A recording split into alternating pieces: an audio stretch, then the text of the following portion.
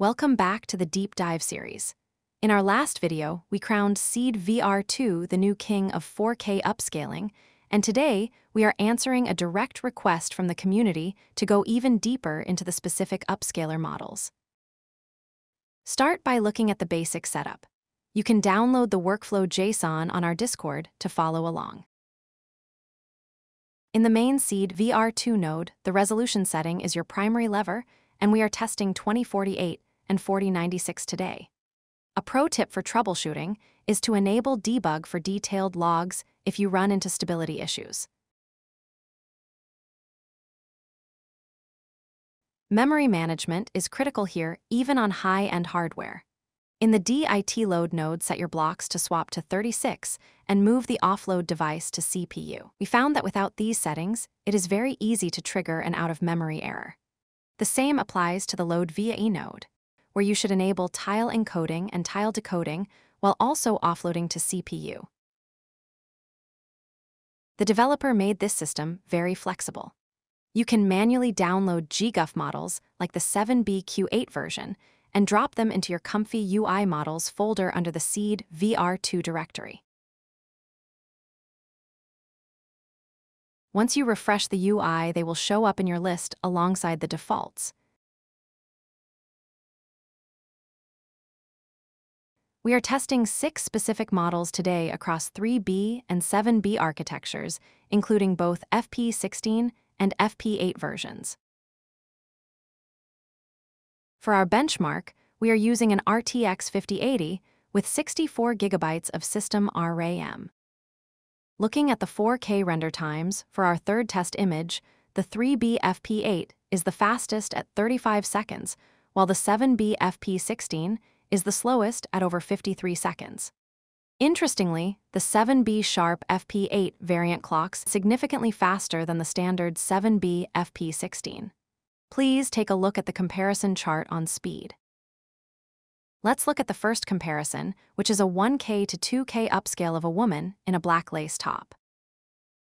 Using the RG3 image compare node, it is clear that 3B FP8 is a massive leap over the original, adding significant detail to the face and clothing.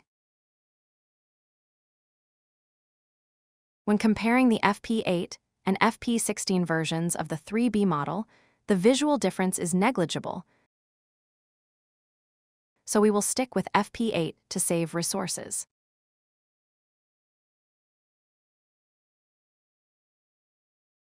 When we put 3B FP8 against 7B FP8, the results get interesting.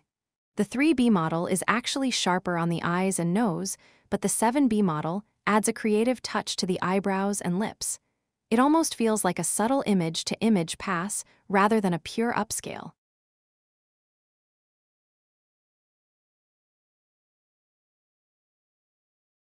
On the lace fabric, both models generate entirely different patterns. One isn't necessarily better than the other, but the 7B model definitely takes more artistic liberties with the texture. As for the Sharp models, I personally find the 7B Sharp version produces too many artifacts, making the skin look fragmented.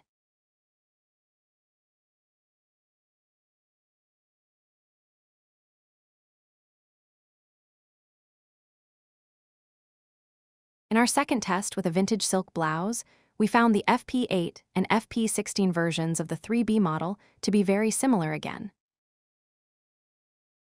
The visual difference is hardly noticeable. The 3B FP8 again proves to be a solid choice, especially for neck skin textures.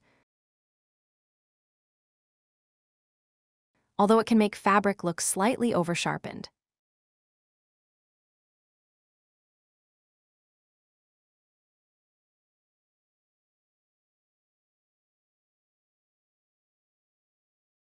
The 7B FP8 shines here by softening that fabric while enhancing details like the blouse buttons.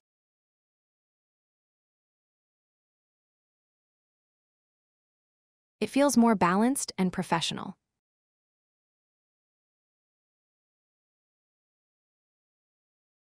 "7B Sharp FP8, in this case actually does not make much difference.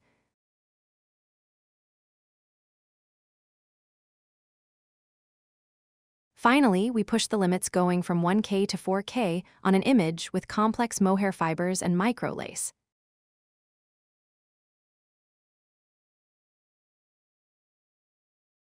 At this scale, artifacts are inevitable. The 3B model produces a sharpness that starts to look artificial, especially in the skin folds and fine details. Look at her right thumb, for example. The 7B FP8 maintains a slight edge here with its creative softness, but even then you will see some unnatural rendering on skin textures when you zoom in this far. For most professional workflows, the 7B FP8 is the sweet spot for quality and creativity, but the 3B FP8 remains the king of raw speed and sharpness. Ultimately, the choice depends on your specific shot. If you are chasing maximum speed and a sharp, clean edge, go with the 3B model. If you need that high-end creative touch for professional portraits and realistic textures, the 7B FP8 is well worth the extra 10 seconds. As for the larger files, there is absolutely no need to touch the FP16 versions in your daily work, as they offer no visible improvement while slowing down your renders and eating up your RAM. And that's the Node, all open source, no filler. Thank you for watching. Grab the file, keep creating.